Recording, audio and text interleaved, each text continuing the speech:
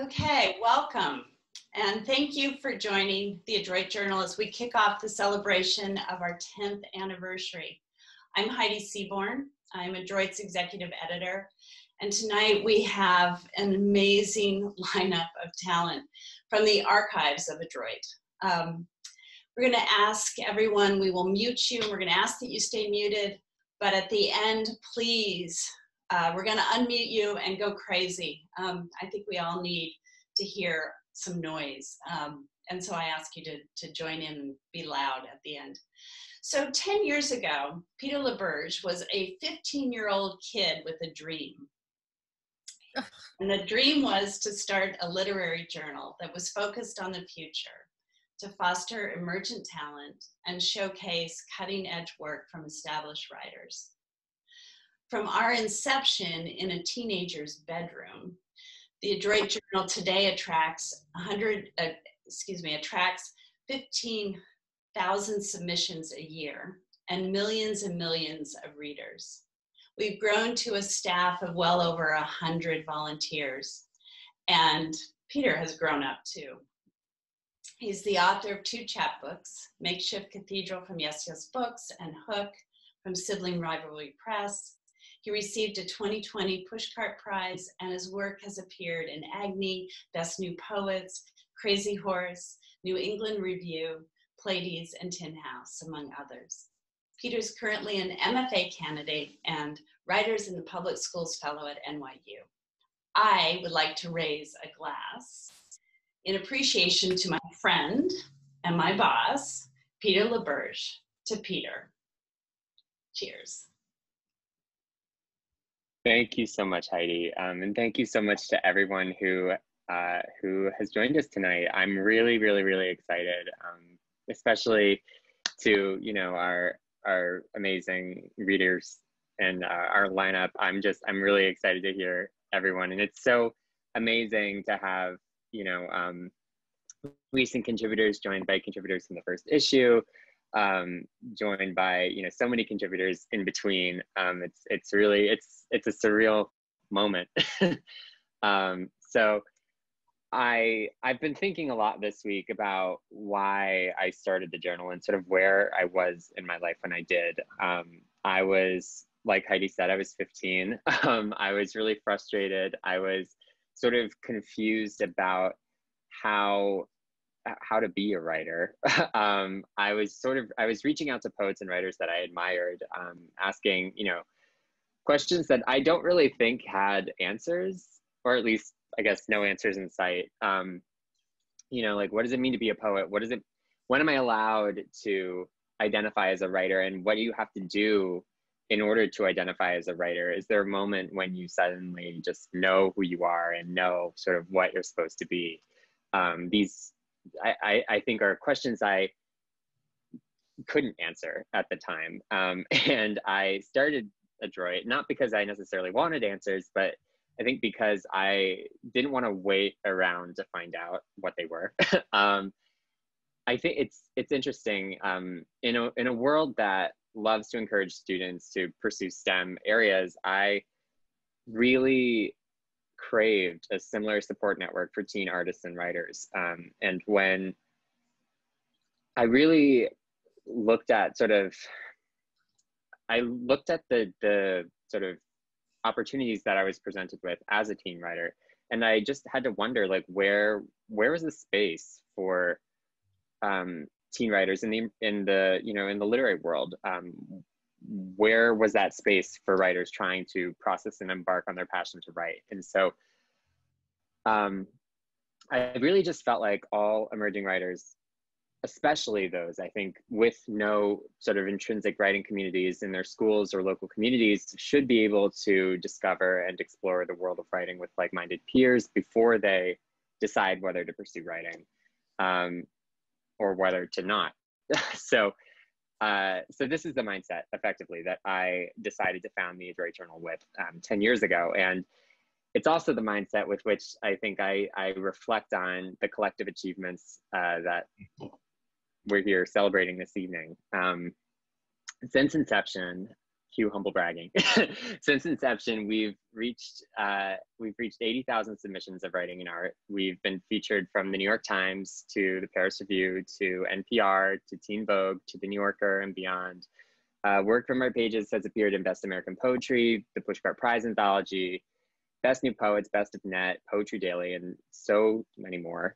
But what I'm most proud of are the resources and community that we've created for emerging writers.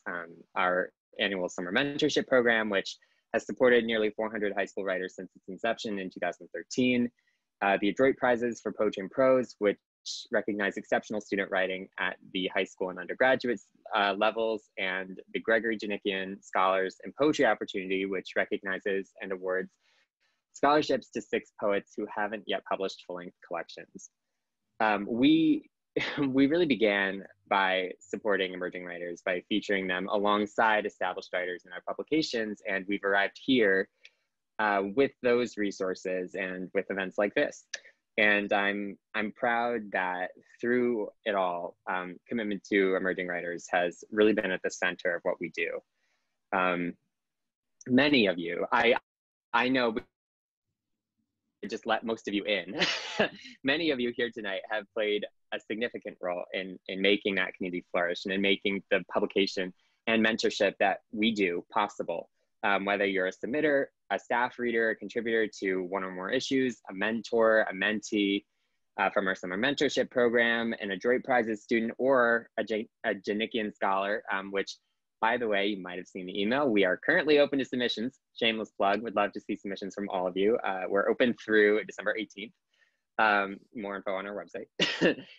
So regardless of how you are involved with us, I am incredibly grateful to each one of you for helping to make Adroit what it is today and for inspiring what it's going to be tomorrow.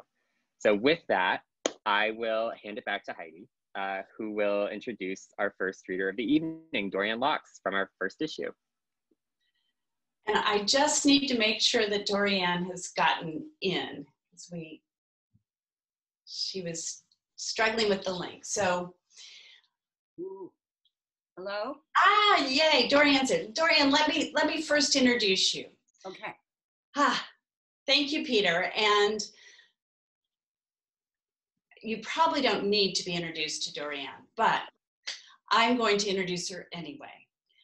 Her 6th collection, Only as the Day is Long, New and Selected Poems, was named a finalist for the 2020 Pulitzer Prize for Poetry. Her 5th collection, The Book of Men, was awarded the Patterson Prize. Her 4th book of poems, Facts About the Moon, won the Oregon Book Award. And so it goes with Dorianne. Books and prizes. She's also the co-author of the celebrated text, The Poet's Companion, A Guide to the Pleasures of Writing Poetry. Thank you, Dorianne, for being here tonight. Thank you. I just finally found myself. I didn't even know if I was on with you, but now that I do know, hello, everyone. Hello, Peter. Thank you for inviting me, and thank you for publishing my poems. And I thought I would read my couple of poems that are in Adroit, just in case anyone hasn't cracked issue 1. You can go back to issue 1 and read this poem there called Baptism. I was never baptized, never dunked under the metallic water and pulled back, gulping air like a salmon, my limp body cascading from a minister's bare arms. I do remember a Bible open on the dais, its calloused leather cover, the drone of the pedal organ, my mother's hands barking on the keys, her bony knees. I remember the hymns, the glassy sea, the 3-person God, doxology, the from whom, the heavenly host. We wore our white sneakers to church in summer. In winter, my brother wore his wide whale corduroy pants. Our mother, her string of pearls and steel blue dress, flocked with Swiss dots, her removable lace collar. She couldn't decide. First, she was Catholic, then we were Methodists, then Unitarians. She didn't believe, and then she did. I don't know what happened to change her mind so many times. After there were lemons and thunder, sometimes a barbecue, and one day we heard the word agnostic, then atheist, then arguments and the breaking of dinner plates, then nothing for a long time. Though she continued to play the hymns and we hummed along. The idea of God, a fading concept, something we began to unknow as the song unwound from the words like smoke, formless, worlds without end. And then I had set up to read my other poem, thank you, from Adroit. And but because of all the snafu, I can't find it now. So I'm just instead going to read another poem about my mother. The new and selected has 20 new poems about my mother, and she died recently. And so, of course, I had written many poems about her, but she's always been my muse, and I've written poems about her throughout all of my books. But this is a brand new one that, of course, could have gone into the new and selected, but I wrote it too late. But it's called Singer.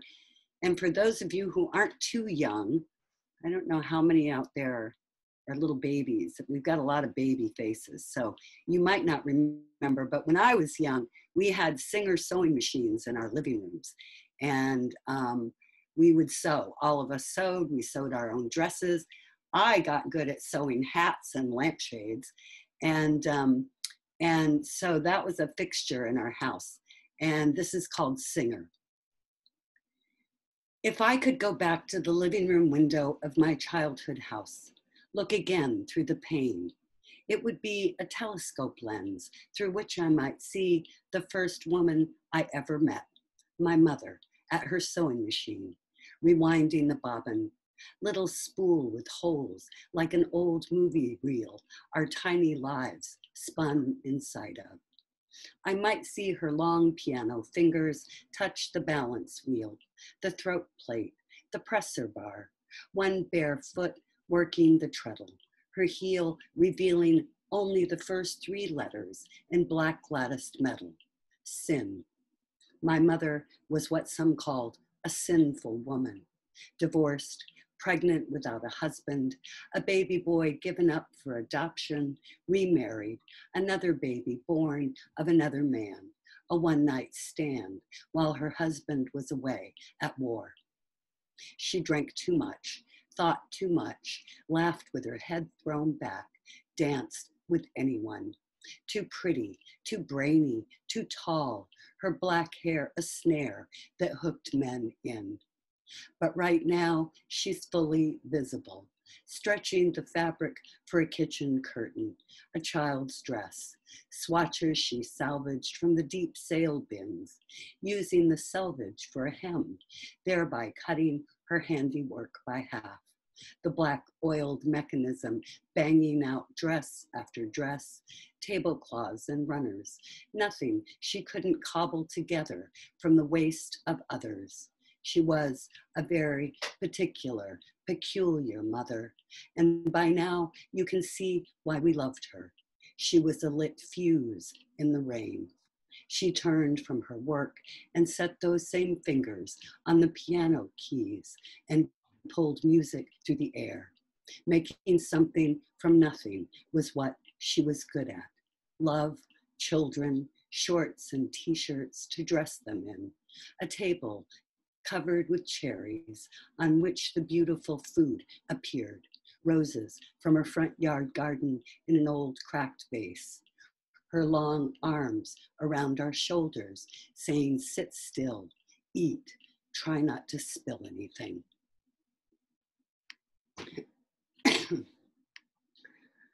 I'll end with this little poem, new poem, called Bedtime Stories, which I don't know how many of you seen it, but if you haven't, it's a great show. You should check it out, binge watch it. It's on History Channel, and it's called Ancient Aliens. My favorite of all, Bedtime Stories. I like falling asleep to ancient aliens, watching those flickering X-file lights tessellating through the forest, the glowing discs, triangles, and long metal lozenges, the three basic shapes of UFOs, caught on cameras and wobbly videos. I love the secret of the pyramids, how the man in a lab coat, scientist of renown, asks how the heck did they do it? What kind of celestial saw did they use? How did they transport them from one island to another? What kind of angels are carved into the chapels of massive stone? I like listening to the hum of space gears and distant stars, like tinnitus in a tin cup. The sand turned to glass where the ship touched down on their rotating bands of turquoise lights. I love the childlike drawings of those who've been abducted, the ovoid heads on spider-like bodies, their eyes translucent capsules of vitamin B12, mouthless, earless, sexless creatures tasked with human examination, prodding and pulsing above the darkly vaginal ones, the flowering penises that must confound them as much as they confound us, bathed in a shower of curiosity and confusion beneath the incandescent dome.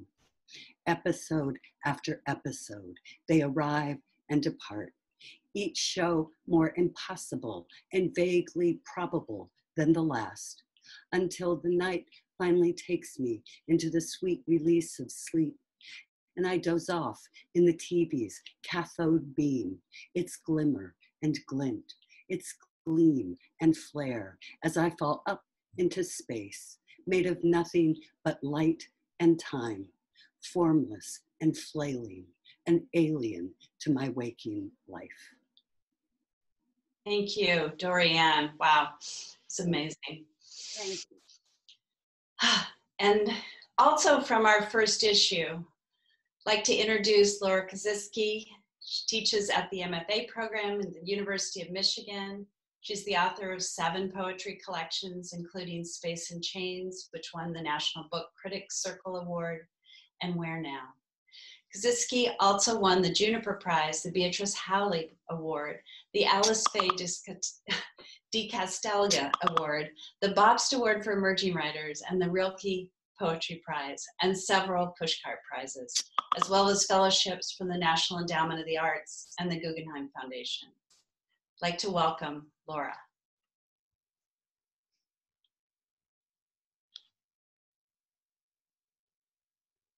Laura?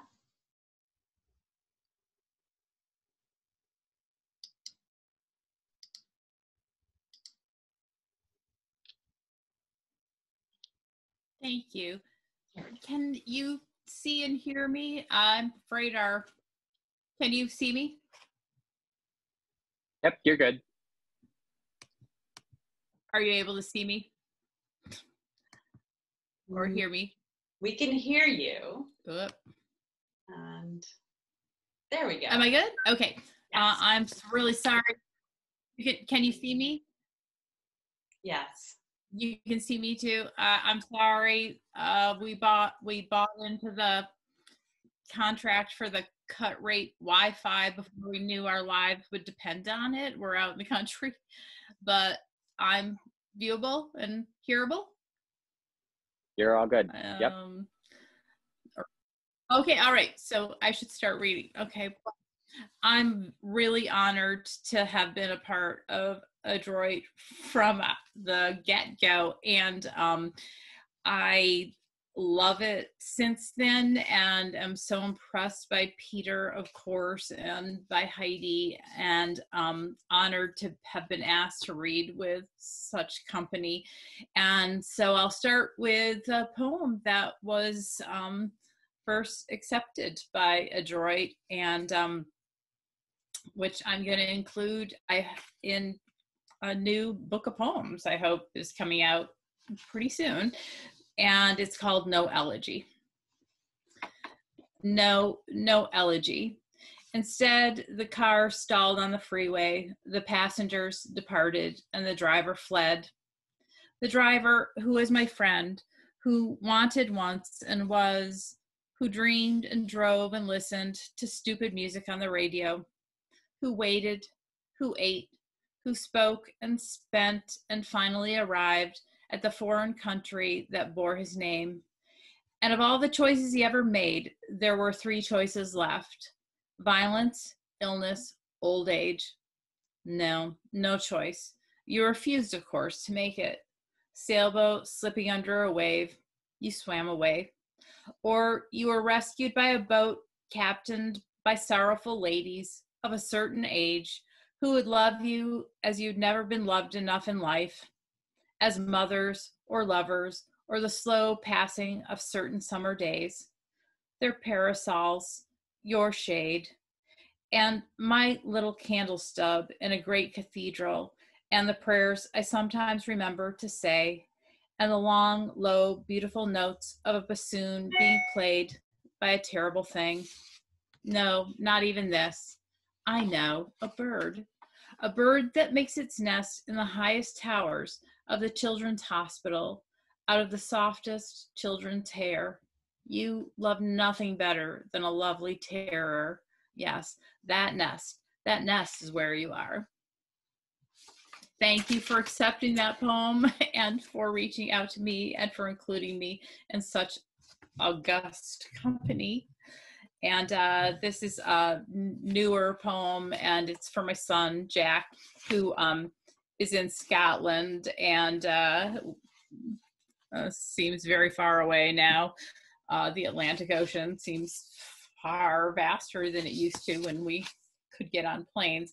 So it's filled with facts, and it ends with a quote from a Scottish murder ballad, but the line is not about that. The lines refer to a country that I would say is our country, not the country he's in, perhaps, and it's called Facts for Jack.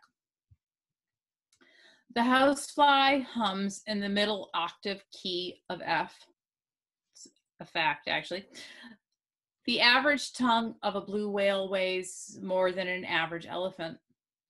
Thornton's nightingale kept a small owl in her pocket. A bear has 42 teeth. Goethe could only write poetry when he had a rotten apple in his desk drawer.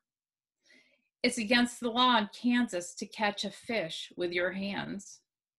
After he was stabbed, the last words Caligula said were, "I'm not dead." And all the adjectives in the English language, also the flutter of the tiny fins of the miniature blue fish in the aquarium, in the waiting room of the dentist's office. Saints, particularly the celibate and female, always hide their eyes from his radiance. At least they hide their eyes the first time. We don't know what they do after that. The human soul has whiskers longer than a cat's. A cat's soul is a cloud full of claws. The slowest is always the first, young or old, sober or drunk, rich or poor, always. When you raise your arms to surrender to the police, your shadow is briefly Jesus behind you, but you can't see this. Some words must never be separated, such as blithe indifference, blunt force trauma, formless fruit. A shoe is tied by its laces to a branch of that tree. A soggy Kleenex has been stuffed behind the hymnal in the pocket of this pew. Sewer grates. Look down, you'll see abandoned libraries beneath every city. Google it. There's something called simple harmonic motion. I don't know what it means, but my guess is it has to do with vibration, repetition, elasticity. Hooke's law. Now, that's an actual thing. It means that you can pull a spring too tightly, I think, and you'll be sorry then. F equals minus KX. Some numbers are all you needed. I love you. Hurry, but don't rush to the exit like everybody else, or you'll be trampled too. The pandemonium, the stampede, the glossy green leaves of orange trees, Every single needle on this pine tree has been shined today by the sun. The rubber soles of athletic shoes, the steel toes of work boots. Forget your possessions. Leave them. Nothing belongs to anyone now. Just crouch in a corner or slip through the door that no one but you knows is hidden, but is also wide open. That's where I'll meet you. That's where I'll wait. You'll know how to find me because I'll be singing that song we heard the drunk guy sing on the bus that day, the last lines of which, please let me remind you, whether you've forgotten them or not, were these: and all the blood that's shed on earth runs through the streams of that country. And then I'll end with this poem, but again, with gratitude, and I'm excited to hear everyone else. It's called Two Gardens. It's in 2 parts. I thought that was kind of brilliant. 2 gardens. Well, anyway, so 2 gardens, 1. In this one, the great man's statue lies face down in the grass, some butterflies. In that one, a dish made out of bones sliced so thin that held to the sun, it disappears, since you can't hold a circle of light in your hand. In the mud between these gardens, there are boot prints, but crossing the boundaries freely, too, there are hundreds of long-necked birds, pink-feathered, sipping honey out of the hundreds of jars left out for them. 2. In one garden, this could be a generous impulse. In that garden, it could be a trap. Someone is a bird watcher in this one. Someone makes ladies' feathered hats in that. But it's hard to tell the gardens apart from such a distance. Still, there's definitely a fence between them, and the white slats of it appear to be painted with rosebuds from over here, although from over there, those roses look like the small red handprints of children who came to this garden before us and bled. Thank you so much for having me here and listening. Thank you, Laura. I am so grateful that your Wi-Fi held out. It was wonderful. Now I'm going to skip ahead to issue 14. Tiana Clark is the author of the poetry collection, I Can't Talk About the Trees Without the Blood, which won the 2017 Agnes Lynch Sterrett Prize. And she's also a Frost Place Chapbook Prize winner for her chapbook, Equilibrium. Tiana has won numerous other prizes, including the Kate Tufts Discovery Award, a Pushcart Prize, the Gwendolyn Brooks Centennial Poetry Prize, and the Rattle Poetry Prize. Tiana has received the National Endowment of Arts Fellowship and the Ruth Halls Poetry Fellowship, amongst others. She teaches creative writing at Southern Illinois University. Welcome, Tiana. Thank you. I'm so excited to be here. Can y'all hear me all right? Wonderful. I just dropped a Google Doc to my poems if you need to read along in the chat. Thank you so much to Peter. Thank you so much to Adroit. This is such an honor. I'm full of gratitude. And to read with this dream lineup with all of so many poets that I love and admire so much. Thank you all so much. I'm going to read 2 poems tonight. This first poem is called Broken Ode for the Epigraph. So all my epigraph lovers, shout out in the chat. I was told in my grad school that I need to calm down on the epigraphs. And I was like, you know what? I'm gonna write a poem, just loving them so much. Also, I just want to say it meant so much to me to have a poem in Adroit. I think I got my first poem when I was in my MFA. And it meant so much to me because I just love the aesthetics. And I loved so much that was available online. And I think that you all do just a great job of kind of democratizing the access to literature in such a really funky, fun way. So, Broken Ode for the Epigraph. And it starts with an epigraph from Erica L. Sanchez, which reads, "Who gave me permission to be this person? Oh, intertextuality, oh, little foyer to my poem, oh, little first and foremost, my amuse-bouche, meaning mouth amuser, a little glimpse of the meal to come. And if I could, I would add an epigraph over everything. Wait, who says I can't? I've always been too much, and I'm just now beginning to cherish this too muchness, booming late Baroque rococo in my chest, little shells of scattered light decorating the caves in my poems. I wish people came with little epigraphs tacked on their foreheads. A little foreshadow couldn't hurt. I wish fruits had a few ripe lines above their blue numbers, a little sneaky peeky of the pulp to come. Oh, little cup holder for my quotes. I love how you hover over the house of my poem like a cloud from another book or a bite from another lover, a way to say I just couldn't help myself here. See, I cut out these lines for you like fuzzy flower stems severed at an angle, and they were briefly dead until I placed them in a vase on top of my poems, prolonging their life again. Such moxie. Because if anything, the epigraph is a little clay container of water, and I place these blossoms in a vase of life juice because you're visiting the home of my poem, and I want you to feel special. And I think fresh cut flowers might make people feel sacchariferous. At least they do for me, especially when my mother-in-law walks barefoot into her gorgeous garden and snips the long-lit stems from the sun-bursting forsythia bush, even though we haven't talked in months, even though I wrote a poem about her that hurt her, a poem that started with an epigraph from Natasha Trethewey. And we talked about it over email and then over coffee, and then there was forgiveness, both sides, and that was it. See the flowers. I've always deeply loved Natasha Trethewey's work because her parents are like my parents, Black mom, white dad, another type of epigraph, right? Do you understand what kind of permission that releases inside of me? Do you understand how cellular and specific? Sometimes it's important to know about the blood before the poem starts. Who makes up these rules about procedure anyway? I come from clutter. I feel safe under that little liminal space below the title, underneath the stairs, and before that first line. Toy Darricott writes, I am not afraid to be memoir. Yes, I feel such great affection for Toy Darricott because she has a similar first name as my grandmother, but spelled differently. And also because she drew her beloved dead fish, Telly, in my copy of The Undertaker's Daughter, writing, Telly loves you, with the bubbles and everything. Well, then I'm not afraid to be the epigraph, damn it. I'm joyfully trying to break every rule about poem making that I know. I want to wake up and like myself more. I want to wake up and like myself more. I want to wake up and like myself more and believe it each time I repeat it. I want to revel in my poems the way Danica Kelly does. Have you heard Danica talk about poems? Do it. Absolute pleasure. I want more of that giddy precision. I want to wake up and address myself like the badass motherfucking epigraph that I am. Hello, epigraph!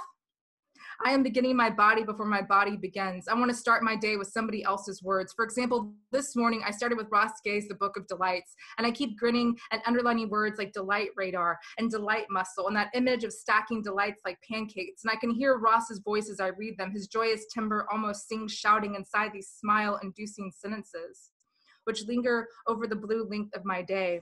And I just got back from AWP in Portland, where I heard José Olivarez say lean into length on a panel about poetry podcasts. I wrote it down, and underneath his words scribbled, possible epigraph?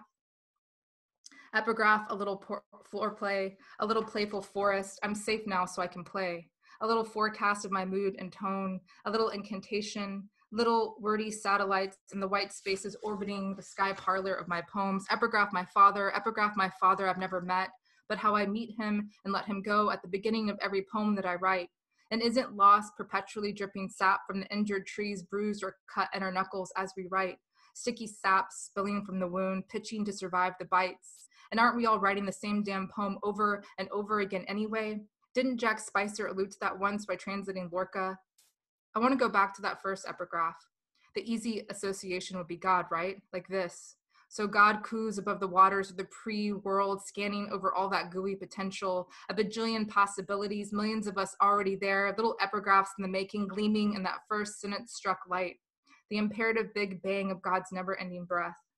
But what if that first epigraph wasn't so spectacular?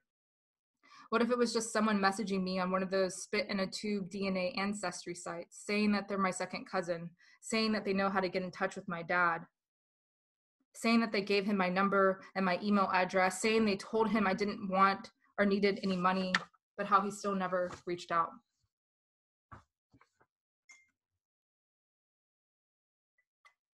I had to read that for the shout out to Jose. So. This is called Scorched Earth.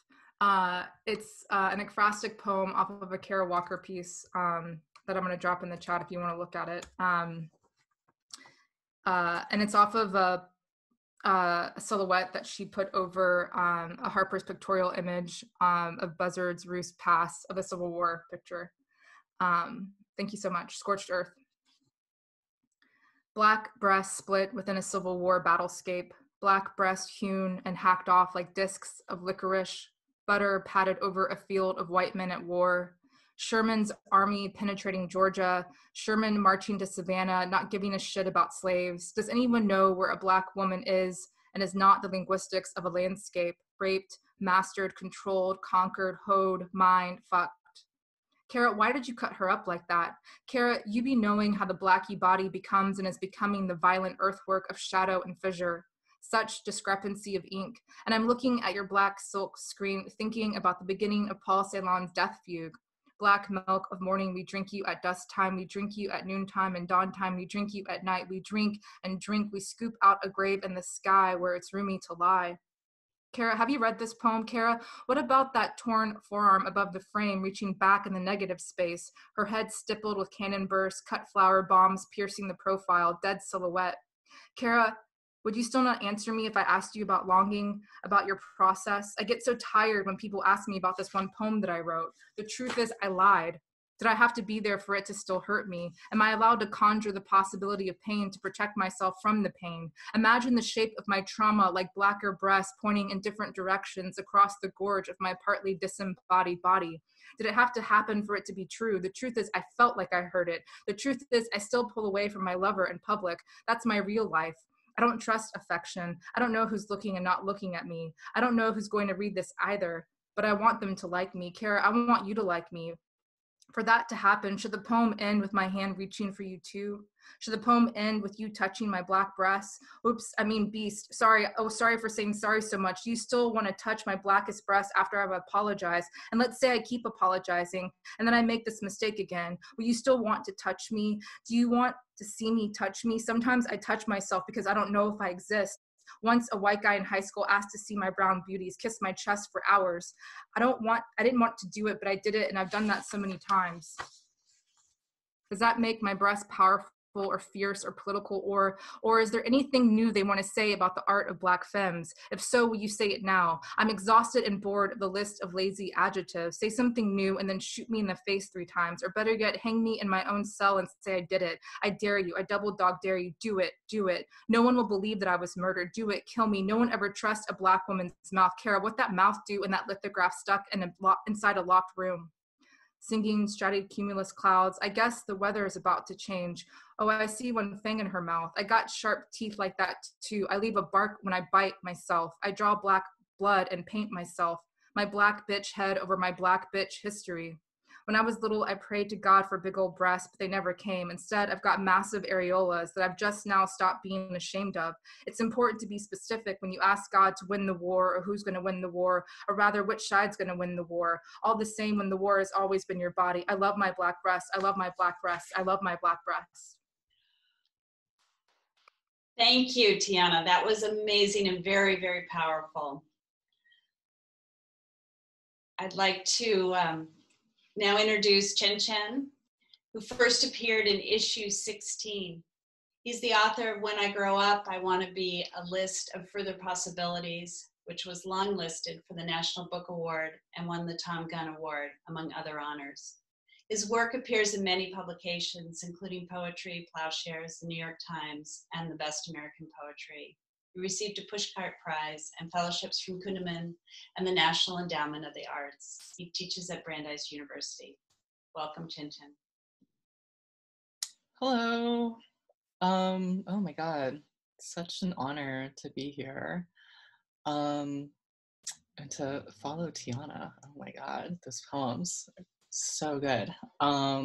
Actually, I wrote a whole essay in grad school after a workshop instructor had said, like, don't use epigraphs. And I was like, no. So I wrote a whole essay about the power and the beauty of epigraphs. So it was just so great to hear that poem. Love that poem. Okay, so I'll read 2 poems. So this first one, an older version of this appeared in Adroit. Just that publication, that early encouragement, you know, before I had a book, and then this poem ended up in this book. Just so beautiful to be here. This is called Nature Poem. The birds insist on pecking the wooded dark. The wooded dark pecks back. It is time to show the universe what you are capable of, says my horoscope, increasingly insistent this month. But what I am capable of is staring at the salt accident on the coffee table and thinking, what sad salt. I admire my horoscope for its conviction. I envy its consistency. Every day, there's a future to be aggressively vaguer about. Earlier today, outside the cabin, the sudden deer were a supreme headache of beauty. Don't they know I am trying to be alone and at peace? In theory, I am alone, and really I am hidden, which is a fine temporary substitute for peace, except I still have email, which is how I receive my horoscope. And even here in the wooded dark, I receive yet another email, mistaking me for another Chen. I add this to a folder, which also includes emails sent to my address, but addressed to Chang, Chen, Chang. Once, in a Starbucks, the cashier was convinced I was Chad. Once, in a Starbucks, the cashier did not quite finish the N on my Chen, and when my tall mocha was ready, they called out for share. I preferred this by far, but began to think the problem was Starbucks. Why can't you see me? Why can't I stop needing you to see me? For someone who looks like you to look at me, even as the coffee accident is happening to my second favorite shirt? In my wooded dark, I try insisting on a supremely tall, never lonely someone. But every kind of someone needs someone else to insist with. I need, if not the you I have memorized and recited and mistaken for the universe, another you. So this other poem is newer, pretty new. And I guess I'll just say, I just wanted to give a shout out to the mentorship program, which was such a joy to teach in, to be a part of. Just the talent, oh my God, these young writers. So this poem is dedicated to those young writers. This is called The School of You. Suppose you live a long life, full of blueberries and jade blazers, and dreams of ice skating in the nude, and ice skating in the nude. So briskly frisky, a life longer than you planned to live toward. You, who was told at 13 to die, that you would soon, a silly faggot, and not even a white one, just a brief filth, not worth the spit to wipe away. At 13, you knew you wouldn't last forever. Still, you were given little reason to believe you might last another decade, another. How already you were supposed to be not. And yes, I'm talking to myself, saying suppose otherwise. Suppose a life so long and gorgeously silly, viewers will complain about everything left out from your biopic, which will star an actor so handsome, every audience member will gasp in unison upon first seeing him on screen. But despite that, yes, the fans will cry, not enough about that time he robbed a creperie, not enough about his years spent painting hippos, not enough about how that involved both paintings of and paintings on hippos, and how long it took him to realize he was not very good at painting, then realizing finally that it didn't matter, so long as his very handsome fingers spent all those many years dreaming with paint. And why do only successes get to be smashing? Why not a smashing failure? Yes, I am talking to myself, as though it is my birthday, and this is my gift, telling myself what I was never told. Suppose in one part of your still 3-hour-long biopic, it is your 88th birthday. All day you exclaim, I'm 88. At your birthday, I'm 88. To every friend and fellow 80-something silly faggot. You are wearing someone's worst nightmare, and you are who wore it best. And then the cake, not 88 candles, but still a ridiculous number. Flames and flames. Suppose you blow them out, wishing for more blazing, more you. Suppose you know already. There will be. Thank you. Wow, it was so beautifully read. Thank you so much.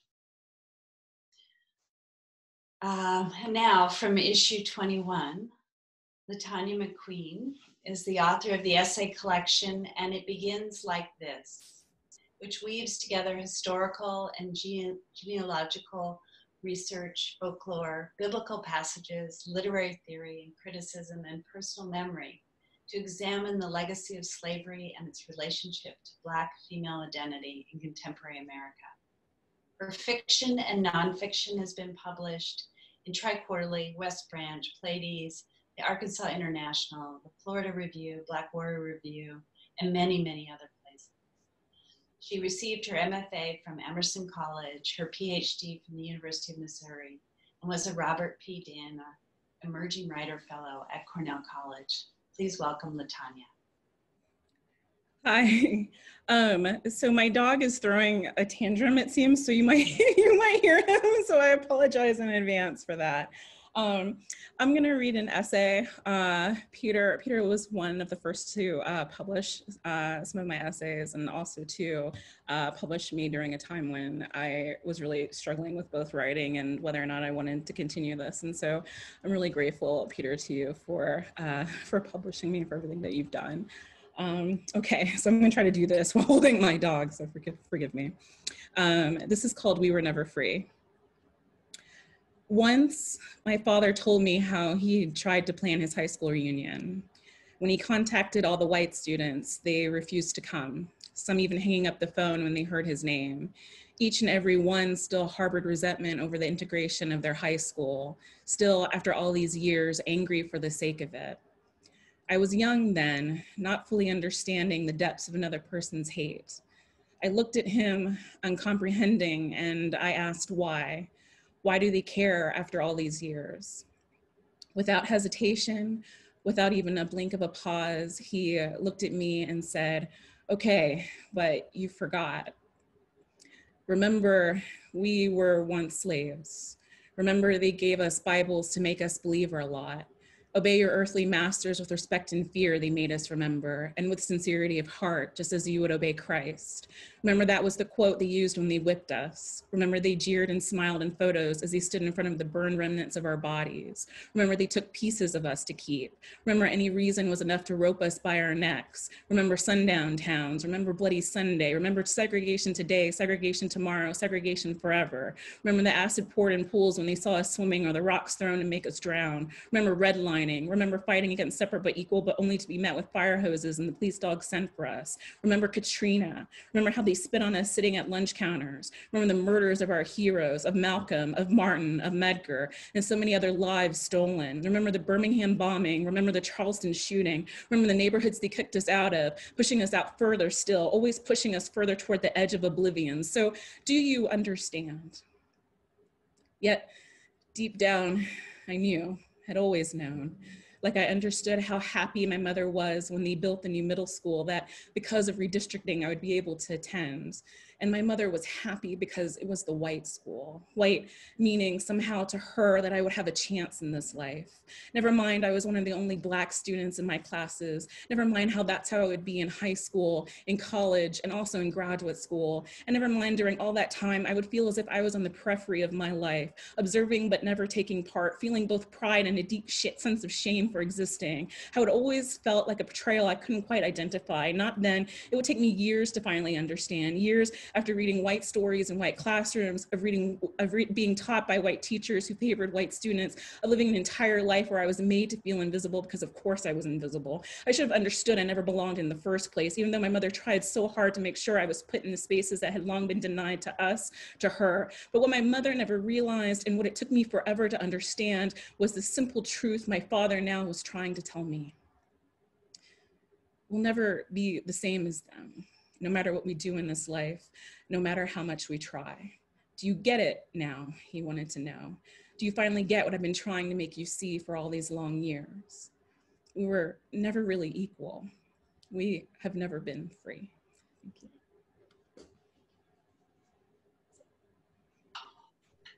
Thank you. Thank you so much. That was a powerful reading that we will always remember. Thanks. I'd like to introduce José Olivarez, who appeared in issue 24.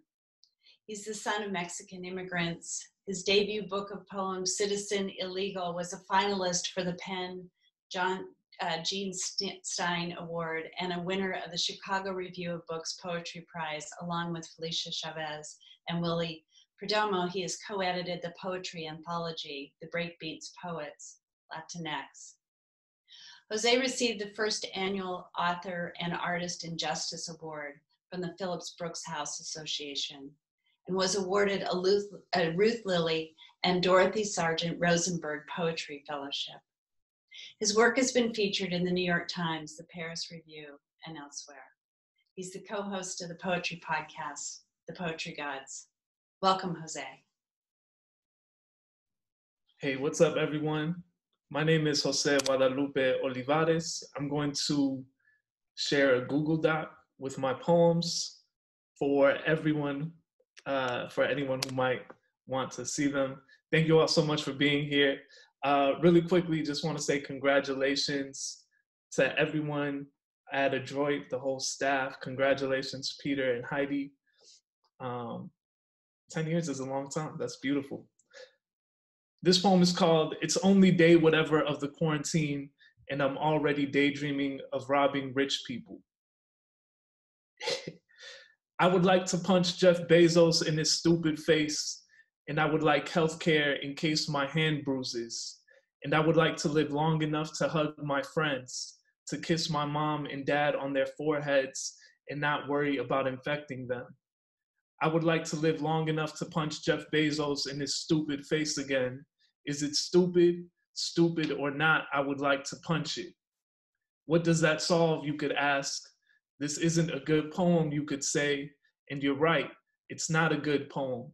I don't have healthcare, I don't have healthcare, I don't have healthcare. There's no way to make that pretty. But let me try. When sirens brush by our block, I see cardinals and blue jays brawling.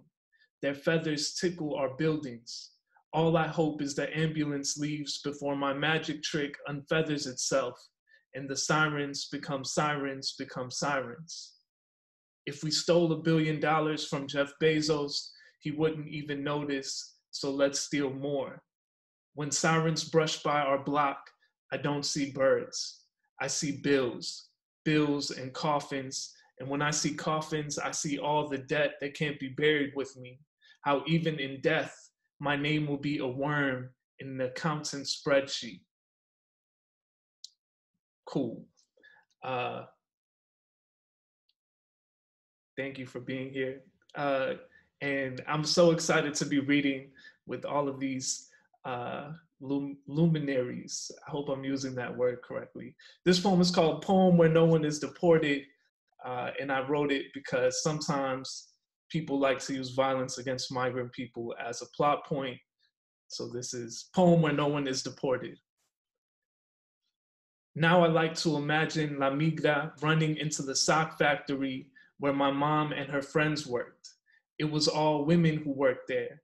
Women who braided each other's hair during breaks. Women who wore rosaries and never had a hair out of place. Women who were ready for cameras or for God, who ended all their sentences with, si Dios quiere, as in the day before the immigration raid, when the rumor of a raid was passed around like bread and the women made plans, si Dios quiere. So when the immigration officers arrived, they found boxes of socks and all the women absent, safe at home. Those officers thought no one was working. They were wrong. The women would say it was God working, and it was God. But the God my mom taught us to fear was vengeful.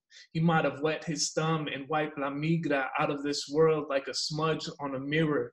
This God was the God that woke me up at 7 a.m. every day for school to let me know there was food in the fridge for me and my brothers. I never asked my mom where the food came from, but she told me anyway. Gracias a Dios. Gracias a Dios de la comida. Gracias a Dios de las mujeres. Gracias a Dios del chisme, who heard all La Migra's plans and whispered them into the right ears to keep our families safe. Thank you, Adroit. Thank you, everybody. Thank you so much, Jose. And by the way, we have a beautiful signed broadside for sale of Jose's poem, A Mexican Dreams of Heaven. And I'll drop the link to that in the chat later. Also from issue 24, K-Ming Chang. K-Ming Chang was born in the year of the tiger. She is a Kundiman Fellow and a Lambda Literary Award finalist in poetry. Her debut novel, Bestiary, will be published by One World this September, or has been published by One World, and is long listed for the Center of Fiction First Novel Prize. Her poems have been anthologized in Ink Knows No Borders, Best New Poets, Bettering American Poetry, and the Pushcart Prize Anthology. She was raised in California and now lives in New York. Welcome, K-Ming. Hi, thank you so much for introducing me, and I'm so honored to be here. I'm like very nervous and giddy. I'm going to be reading a flash fiction piece, and it's kind of inspired by like the urban legend that all my friends in elementary school and I were always talking about and obsessed with, of like going to Wendy's and finding a finger in your bowl of chili and then getting like a huge amount of settlement money. And my friends and I, for some reason, were like, oh my God, we just need to go and like cut off our fingers and like plant them in our food and we'll make it. Like that's making it. And so this flash fiction piece came out of that. Finger. We hear on TV that if you find a finger in your bowl of chili at Wendy's, you can sue them and live on that money forever. We debate whose finger to sever, how we will split the money, but in the end, only one girl is willing. Gao Xiaocai, whose mother needs surgery to remove her spleen because it is hardening. What is the spleen, we ask Xiaocai, but she doesn't know either, can only make two fists and say this is inside her. We ask her which finger she wants to sacrifice, and she says her ring one, since she doesn't want to marry anyway. Her mother says men are worse than spleens because they can't be surgically removed from inside you. That's fine, we say, though we pity that finger, crying as we hold it down on her mother's cutting board and bring the cleaver down blunt. Though we tied a knot around her finger the night before, choking off the blood so it will turn dead and white as a radish, Xiaocai still screams, and we are still sorry that the blade doesn't go all the way through, just sort of lodges in the bone. And by the time we wrestle the cleaver up again, her bone flaking like snow, Xiaocai is unconscious and her mother is awake, chasing us out. Her finger is only severed part way, and now has an extra hinge in it.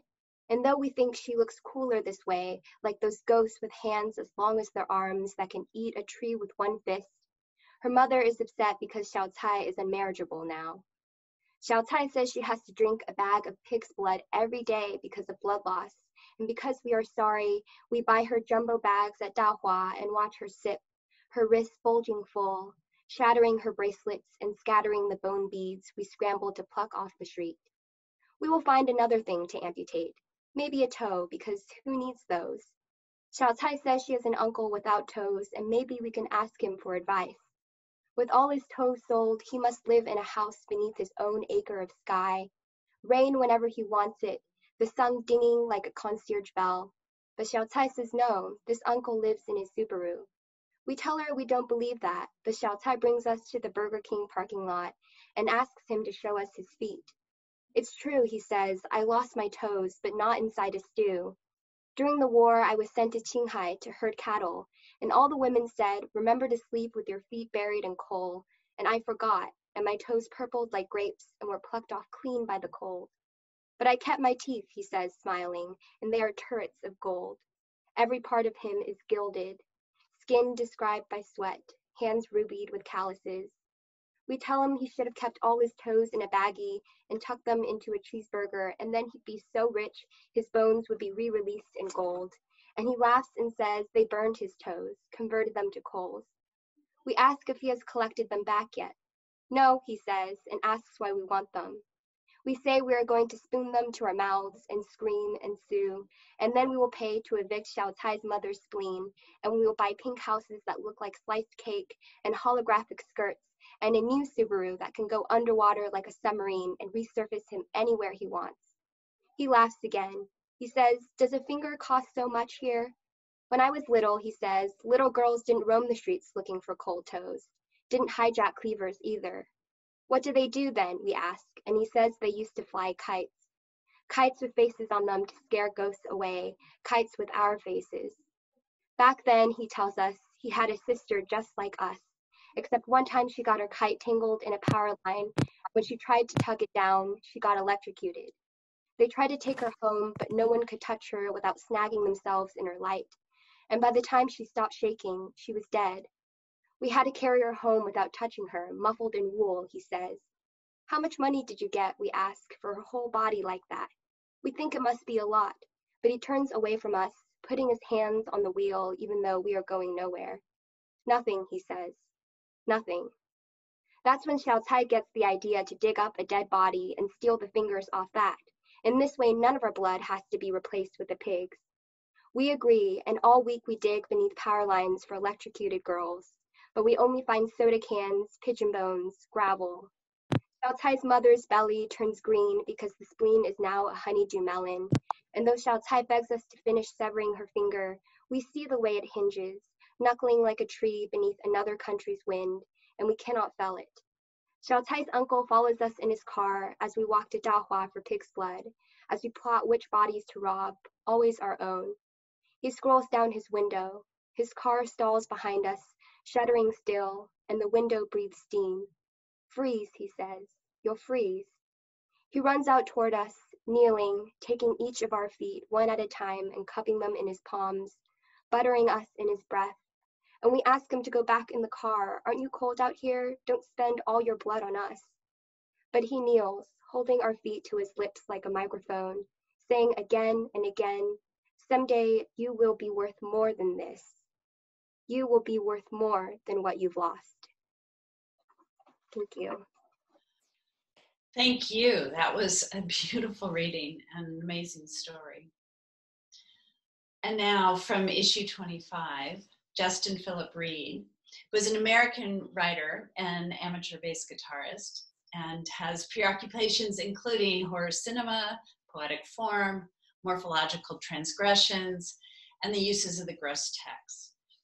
He is the author of 2 poetry collections, The Malevolent Volume out this year and Indecency, both published by Coffee House Press. Born and raised in the PD region of South Carolina, he participates in vague spirituality and alternative rock music cultures and enjoys smelling like outside. What a great introduction to Justin Phillip Reed. Welcome. Thank you, Heidi, and thank you all for being here. Thank you for inviting me, Adroit, to help celebrate 10 years. This is quite a fun lineup.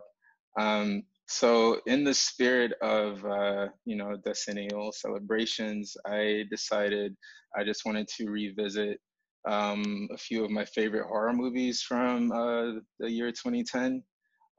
So I decided to recover 3 of them and to write engagements with them specifically for this event. So I chose the films Insidious, Adam Green's Frozen, not to be confused with the Disney Frozen, and Black Swan. But I think I'm gonna skip one because of time. And I'm gonna try to share my screen so that y'all can follow along.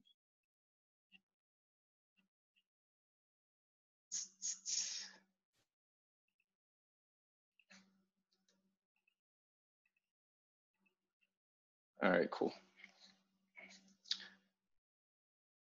Let's see if I can get that out of the way. All right, so this is for Adam Green's Frozen. The fuck is up with Shawn Ashmore and Ice is also the fuck up with blue-eyed people and wolves. Ashmore has an identical twin. Caravaggio's Narcissus bends a blue knee. I think it's a knee. The root of Narcissus is possibly the Greek narke for numbness. See also a narcotic, a ski resort in sundown town, same time. Picnicking in the carnivore park, rosé root upon the powder, bones licked pure as the driven. White dads with blue eyes who work for endangered wolf centers hate this film and can't write black and killer cop poems, they go for poor. If you root for everybody black, don't worry. relaxed, sorry, quote, we don't, quote, do that. Winter Olympics, except Sam Jackson in Deep Blue Sea, Harold Perrineau in The Edge, both dead. And on Saturday, I biked to RAI on the south side with a blue-eyed crush who speaks Patagonia, and he is 6'3", and associates unbearably helpful to him, as if even with his discount, they will make well enough off the myth that there's anywhere to go in the city of Pittsburgh. Who builds a metropolis in a trailer park? Can I see myself in anyone from up here? Pissing to keep my legs alive in the air, falling in love the way tenebrism drags me kicking and screaming through winter. My eyes have adjusted to the illusion of set lighting. The drop is sheer and will crease my knees like earmarks. I'm right here. I never left to get help. I like his hand at my back in a $200 jacket. Don't fucking watch when it happens. I don't look long at the cheek of the youth, but am mesmerized by the blue he will lose to the pool. His flash of taboo, attainable only this eternal once, tyrannically swelling enigmatic over time. The carnage is warranted in Caravaggio. Brushstroke of a sun slope through the fibrous cirrus over and ergo inside silver hip of Monongahela, we pedaled the hot metal bridge across, and with fingertips stinging in my gloves, I wanted a hug. You do not distinguish between turning to face a self and turning against it. I want to be numb to the money in my name. Don't fucking come looking for it. I can't die where I don't even live. And this is for the film Black Swan. Black pink, cake nail, and camera dances it too. Lights again, slender women in unison, specific as wicks in the center. Aronofsky, Tchaikovsky, and the crunch of feathered necks between boot heel and permafrost. Glass caught in the breathing gauze, the bleeding gauze, the seething audience. Awe to you, awe to you. In the beginning of The Rest of Love, Carl Phillips begins his custom with, there is a difference it used to make, seeing 3 swans in this versus 4 in that quadrant of sky. It's partially a footnote on disciplined study, attentive devotion as prison or road north. Pale princess of the quadrant of reticent labor versus dark mistress of violence and leisure. The camera dances to compensate for imperfection in both. Swan Song, the black pink of vanities, electric daybreak, the specific splendor of sauntering waifs with cigarettes and Vincent Cassel. Y'all just be casting men like what the hell. When Nina leaps out of labor into freedom, her violence blossoms. Without drama, writes Phillips, what is ritual? The fingernail to Nina's skin is, Toma's tongue in her mouth is, her mother at the keyhole is, Lily's face at her pelvis is, the something in her drink is, the nail file in Beth's face over and over is, the quill her rash surfaces is, the shard in her wound flexing over and over. What is ritual? For the intrusion of suitors in unison, for the 17 men who write, direct, and produce, for the mad queen painter who keeps her muse under lock and must be loved, cake, and celebrate champagne for celebrations. The night again, the light again, the light it didn't happen, Nina leaping out of Nina, but touches herself via hero plate, intimacy after green screen. Give her the Oscar for feeling distress at omens she can't even see on her flesh. Race feeling, that's a hangnail, they are everywhere to be found. Black pink of sun setting and the silhouettes that liberate white women from their mirrors. Melanin and feather strengthens them against where? We, oh where, the weirdest sisters IRL, and there when her neck stretches into rope. Lose yourself to your dark contrary in the mise en abîme of conquest. We think feeling is pink. Without black feeling, what is drama? Every genre of revelation is wearing my face. I am not imagining, I'm paying attention. What attention pays for has yet to be imagined. Thank y'all, and happy birthday, happy 10th birthday, Adroit. It's been a real pleasure. Wow, thank you. Thank you so much, Justin. And I don't know, can this reading get any better? And we're not done. Next up is Megan Giddings. And Megan's short story appeared in issue 26. She is a visiting assistant professor at Michigan State University. And work by Megan has been published by the Adroit Journal, the Iowa Review, the Southeast Review, and the Paris Review. Her first novel, Lakewood, was published in March of this past year, and her second novel, The Woman Could Fly, is forthcoming from Amistad. Please welcome Megan. Hi, everybody. Thanks for having me, and congratulations, Adroit. You all have been so good to me ever since you published me. Thanks for having me here. So I'm going to read a flash story, hopefully very quickly. This is called The Alive Sister. This is supposed to be a story. It should have two black sisters playing in a park, one 12 and the other 10. They will both be playing with foam bats. An older woman, probably white, but I will wonder in revisions, and even while I'm typing the word in the first draft, if I need to make that obvious, and is it too obvious, or too little, or too far? We'll call the police about the disturbance. And maybe I'll tell you why she does it. Because she doesn't want to watch two little black kids hit each other with bats and scream outside her window.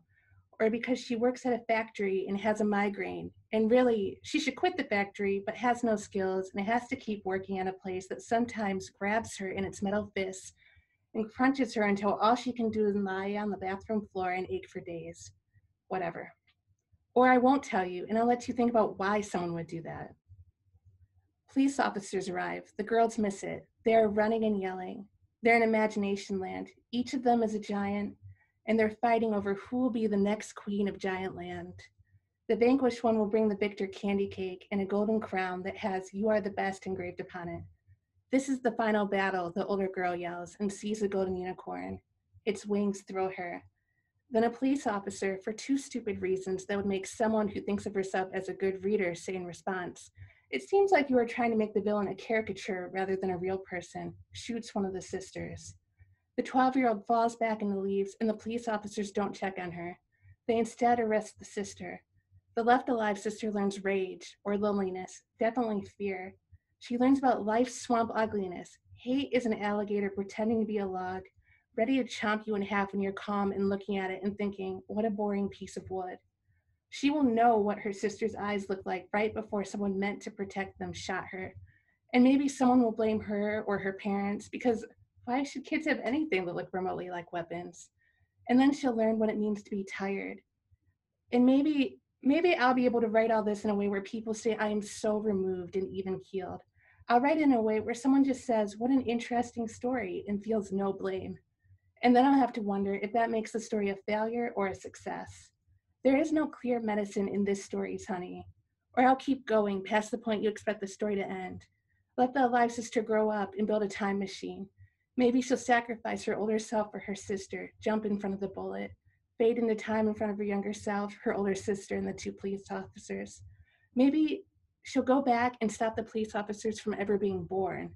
No, she won't be cruel and hurt their families. She'll just have their mothers meet better, handsomer guys. And maybe she'll go and live in the past, meet one of the police officers and insert herself in his life. She'll become his best friend, even though she'll always see the way he didn't even blink or consider, just saw brown, just saw that, and fired. So that when he comes back to that park, he'll pause, because he actually once knew a girl who looked like those girls, like the way she laughed at his jokes. Surprise, both sisters get to be the alive sister. Or maybe the alive sister will try to think of ways to go further. It's not enough to just make her life better. She'll analyze the best place to change things, try to find out who or what could have healed the hurt, try to figure out how people heal. Maybe in fiction, I'll find a way to let her have the answer. But I know that's impossible, because if it was possible, I wouldn't be writing this story. Or maybe I'll let her set the time machine to self-destruct, take out the entire universe. And because sometimes I am a secret optimist, I'll let her reboot everything. The alive sister will see stars and planets be born. She'll be the only person, and I'll be lonely, and it'll be cold. But she'll build a home of nebulas and silence, and eventually, maybe, learn to leave the doors unlocked and the windows open. Thank you. Thank you, Megan. That was a beautiful reading and a wonderful story. Our next writer is from issue 30. Ben Loory is the author of the collections Tales of Falling and Flying and Stories for Nighttime and Some for the Day. His fables and tales have appeared in the New Yorker, Fairy Tale Review, Bomb Magazine, Wigleaf, and A Public Space, and been heard on This American Life and selected shorts. He lives in Los Angeles and teaches short story writing at the UCLA Extension Writers Program. Ben, thanks for coming. Thanks for having me. This is always the moment where it occurs to me I should have come up with some introductory remarks, but I didn't. So happy 10th anniversary to Adroit. I was really excited because I wanted to read my Joan of Arc story that was in Adroit. And I sat down today to time it out. And of course, it turned out to be the longest story I've ever written in my life. So I'm not going to read that. I decided to read something very short. This is a story that I published earlier this year, which is called God. All right. God. Once there was a man who was tired of breathing. It's just such a drag, he said. So he decided to stop, but found that he couldn't. The air just kept going in and out. Said the man. He went to see a doctor.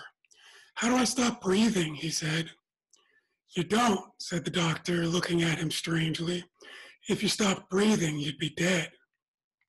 Dead, said the man. He went home and thought. He sat in the kitchen for a while. Well, he said, I guess I'll have to be dead.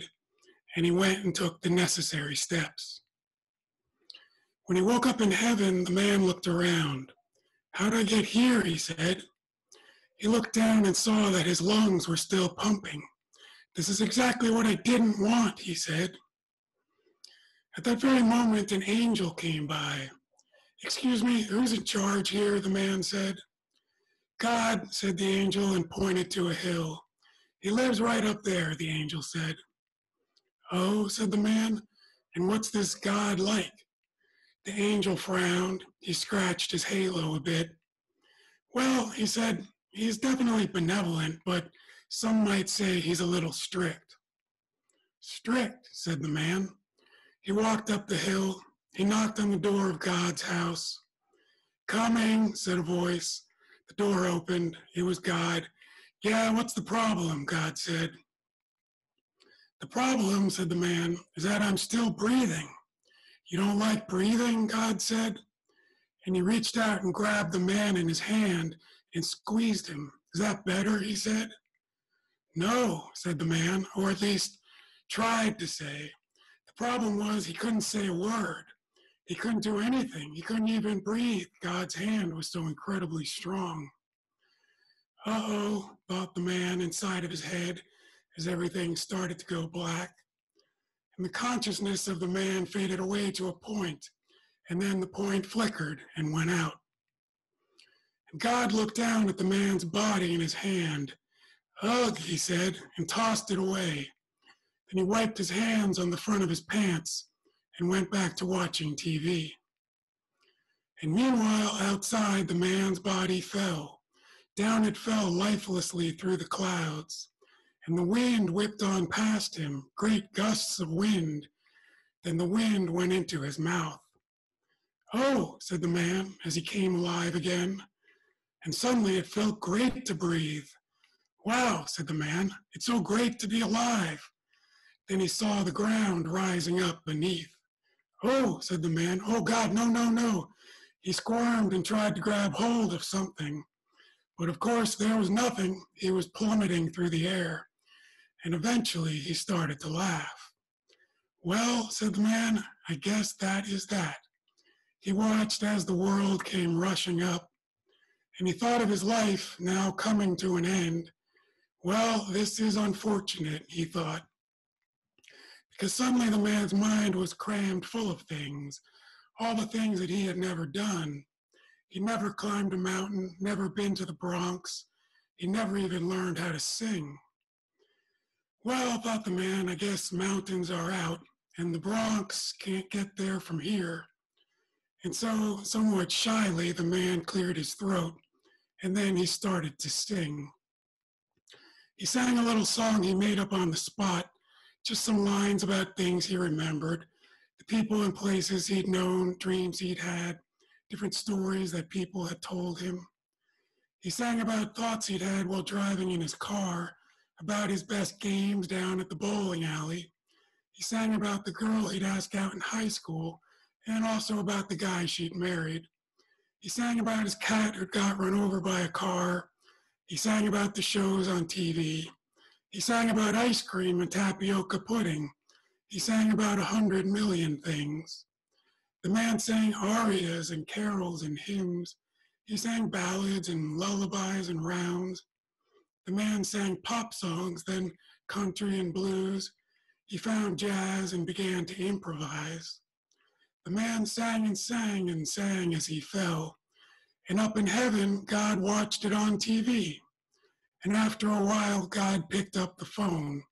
He dialed a number and then let it ring. Yeah, God said when someone finally answered. You watching this? Channel 40,000,012? I want to renew this guy for another season. Of course I'm sure, he said, and hung up. And immediately down below, the man's descent slowed. He was at that point about to slam into the ground.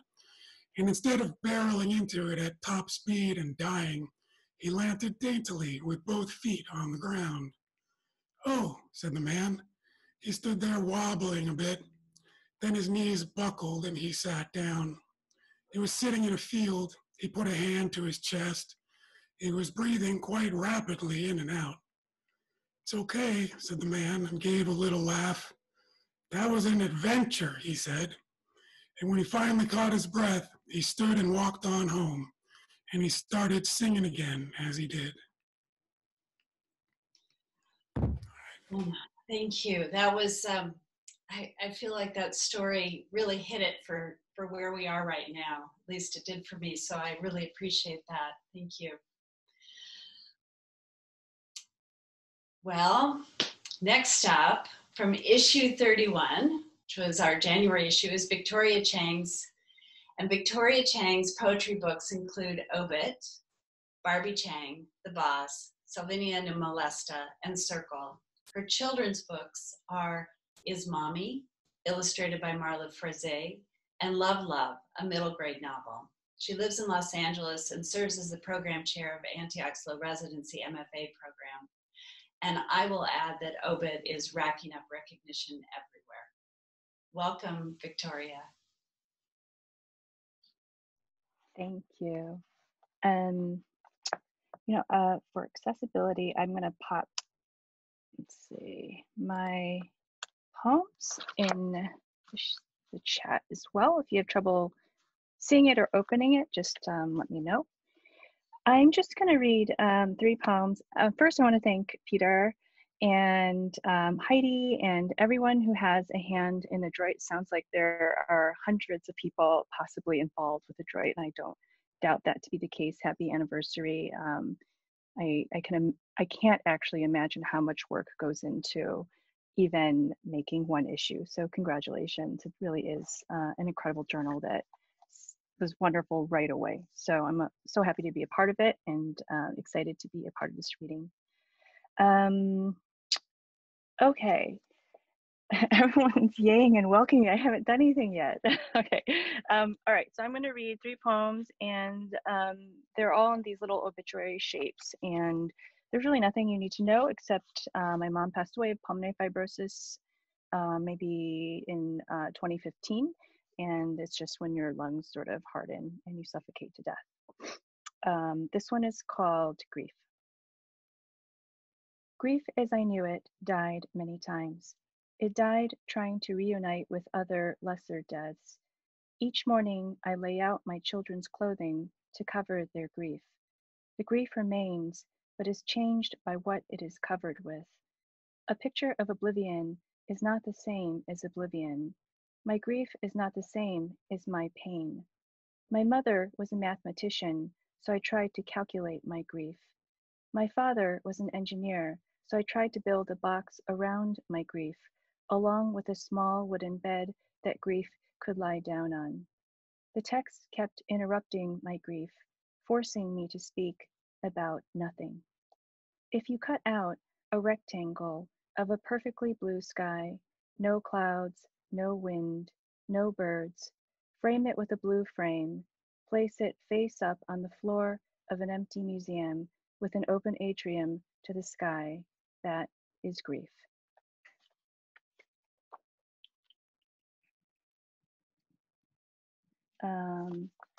So I don't know if anyone here has dentures or if you know someone who has dentures. I don't even know if people have dentures. Well, of course they have dentures, I'm sure. My mother had dentures, and so what it means is that they're all growing out, there are teeth everywhere, lying on tables, in glasses with various fizzy things and multiple teeth everywhere. So this one's called My Mother's Teeth. My mother's teeth died twice, once in 1965, all pulled out from gum disease. Once again on August 3rd, 2015. The fake teeth sit in a box in the garage. When she died, I touched them, smelled them, thought I heard a whimper. I shoved the teeth into my mouth, but having two sets of teeth only made me hungrier. When my mother died, I saw myself in the mirror, her words around my mouth like powder from a donut. Her last words were in English. She asked for a Sprite. I wonder whether her last thought was in Chinese. I wonder what her last thought was. I used to think that a dead person's words die with them.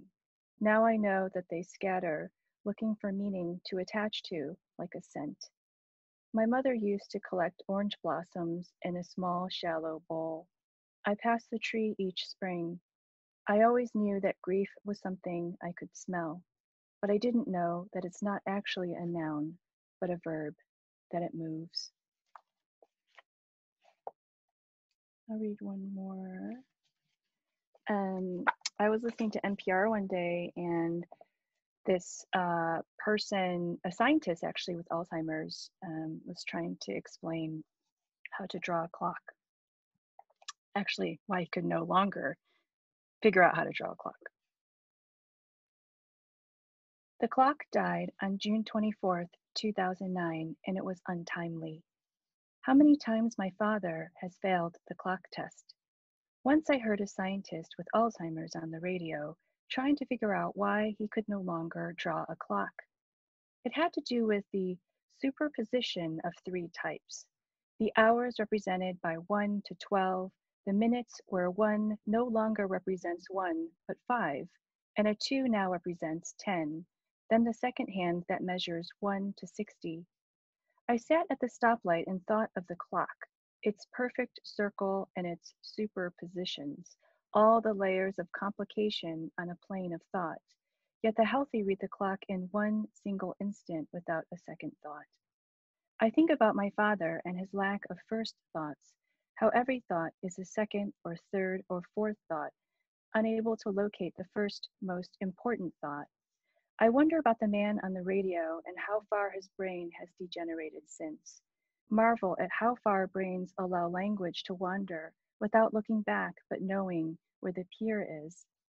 If you unfold an origami swan and flatten the paper, is the paper sad because it has seen the shape of the swan, or does it aspire toward flatness, a life without creases?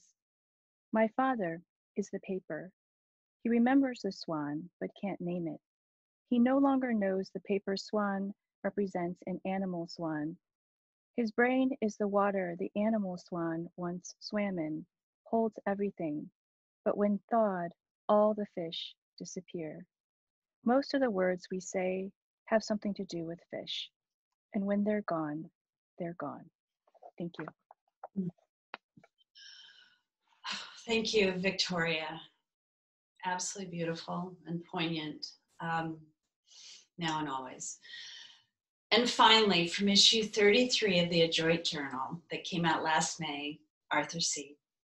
Arthur Se's 10th book of poetry, Sightlines, received the 2019 National Book Award for Poetry. His new and collected poems, The Glass Constellation, is forthcoming from Copper Canyon Press in April 2021. Thank you, Arthur, for joining us tonight. We're honored. Thank you. It's such a pleasure to be here. I also want to thank Peter and Heidi and everyone associated with Adroit Journal for 10 years. It's really fantastic. And let me say, keep going too. Can't wait to see how the magazine evolves, and it's just so wonderful. It's such a pleasure to be reading with everyone this evening. I also am going to read 3 poems. First, Snow. A rabbit has stopped on the gravel driveway. Imbibing the silence, you stare at spruce needles. There's no sound of a leaf blower, no sign of a black bear. A few weeks ago, a buck scraped his rack against an aspen trunk. A carpenter scribed a plank along a curved stone wall.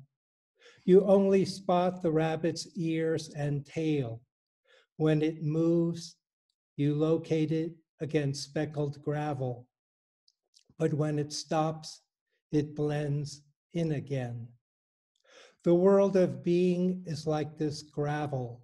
You think you own a car, a house, this blue zigzag shirt, but you just borrow these things. Yesterday, you constructed an aqueduct of dreams and stood at Gibraltar, but you possess nothing.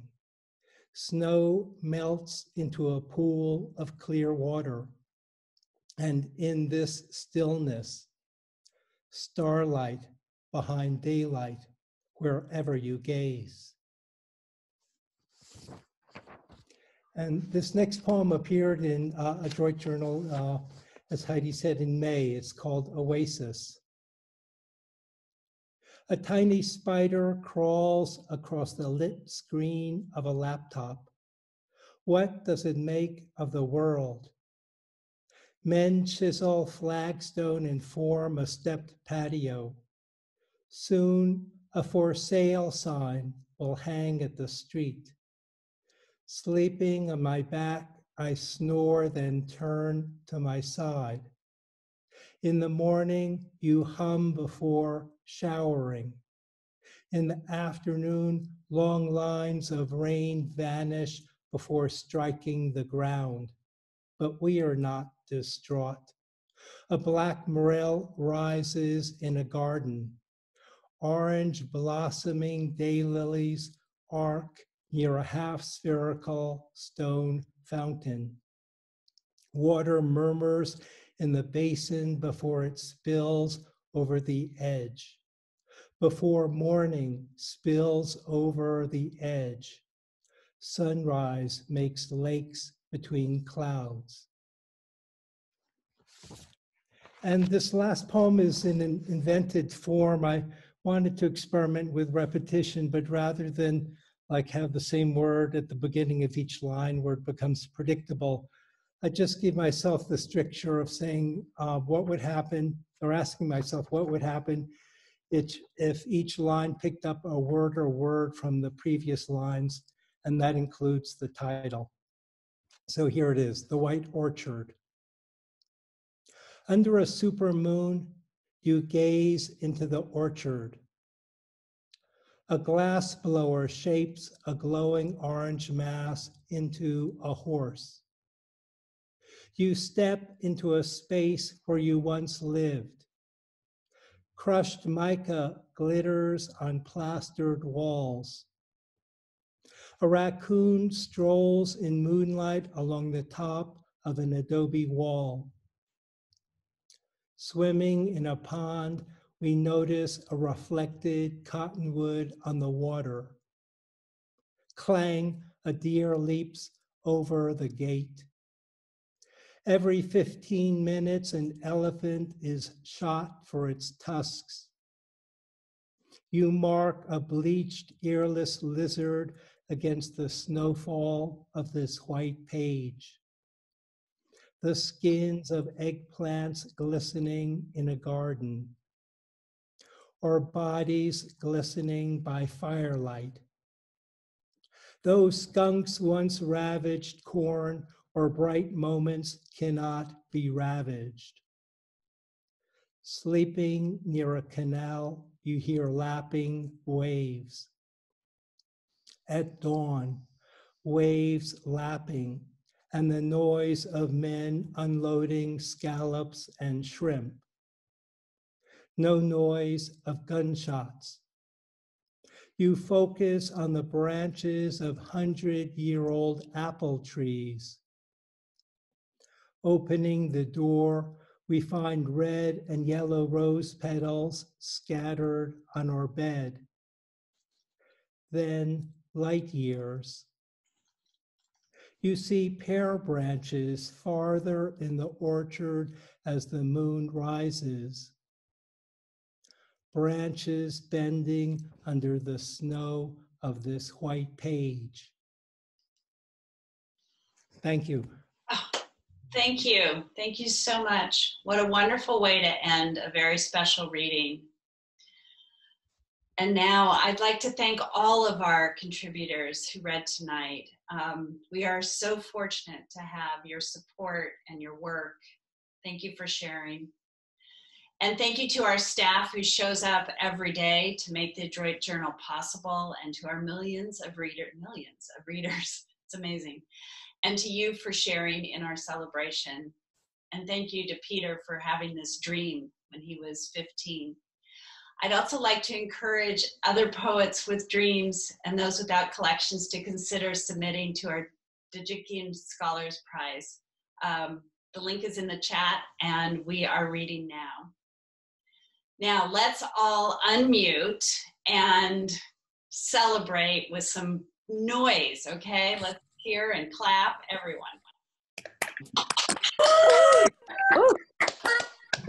Thank you.